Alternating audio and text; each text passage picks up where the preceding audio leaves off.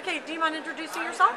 Not at all. My name is Kyle Foster. I'm with the Texas A&M Health Science Center School of Rural Public Health, and we participated in last year's recruiting fair and had a wonderful turnout.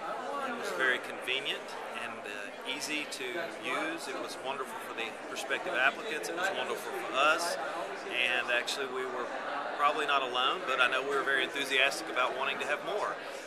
It's just too convenient and too easy to reach out and talk to students who could be down the street, but also in another country. And we did have many international students who spent a lot of quality time with us, and from what I heard, with other schools. And the fact that we were all, or at least a large number of us, were able to be in a single environment with wonderful support and service to allow for an event to, at the end of the day, provide quality information to applicants or prospective applicants, or even some of the students that already accepted admission. It was nice to talk to.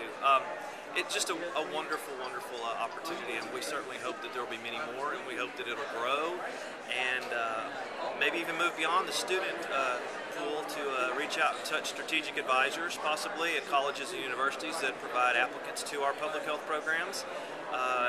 It's a wonderful targeted aspect, and I think that it would be convenient for them as well. They don't have to leave their desk, but they could spend an hour or two just checking around and saying hi on some things with the various public health schools.